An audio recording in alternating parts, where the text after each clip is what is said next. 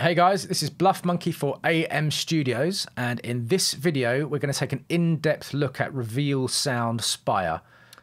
If you want to do that, you can have the oscillator switched on but not pass any audio signal through. Anything over 30, where the LED turns red, that's an audible signal. Now when you have this set to 0 and there's no LED, the oscillator's off, it's doing nothing. Different things depending on what kind of oscillator you have chosen.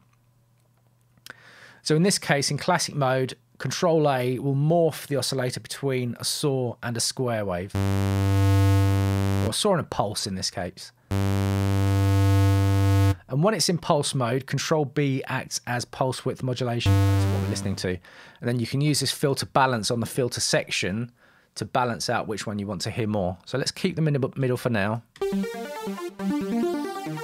So we can hear the comb filter working. But we can also hear the low pass working. To the filter cutoff. So if we come into the mod matrix, find velocity here, and assign that to filter cutoff 1. What will now happen is these velocities that we've set in the step sequencer will now start modulating the cutoff.